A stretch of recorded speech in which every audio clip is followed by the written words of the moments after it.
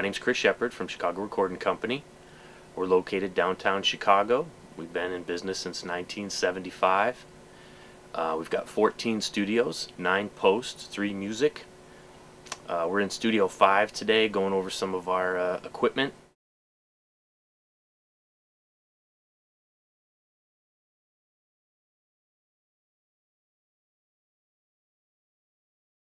You got to be real careful tracking through an 1176.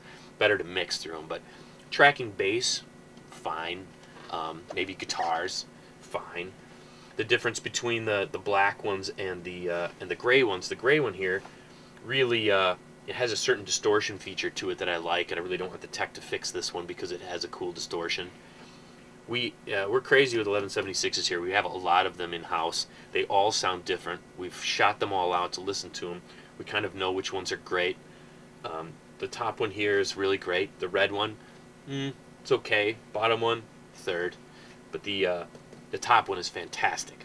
Once again, it's just no, they're from different runs? Well, yeah, there's different serial numbers. When you look at the there's letters on 1176s. If you look at the history of Bill Putnam and how he designed these, he kept changing them. You know, the E's, the D's, the F versions. This one is really special. But all 3 of these are from the same series, handmade, so they're all different.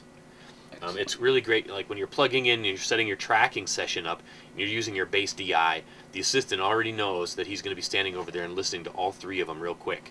Because even though I know it's probably going to be the first one, I still want to hear all 3 of them real quick. So, really great to listen. If you've got several 1176s in the room, it's great to listen to all of them real quick. A lot of times, if I'm in a different studio, I'll plug just a CD program into them, listen to each one, and just feel it real fast. If you know 1176s, it only takes a second to go, okay, that one's special, mark that one. You just know it. They tend to really have a pumping sound. And so if you're really looking to pump an overhead on a drum kit, a la Levy Breaks, this is where you're going. Oh, okay. That's where you're going. If you want to sound like the back of the throat of the vocalist, that's where you're going. Guitars on this one just great because of the distortion.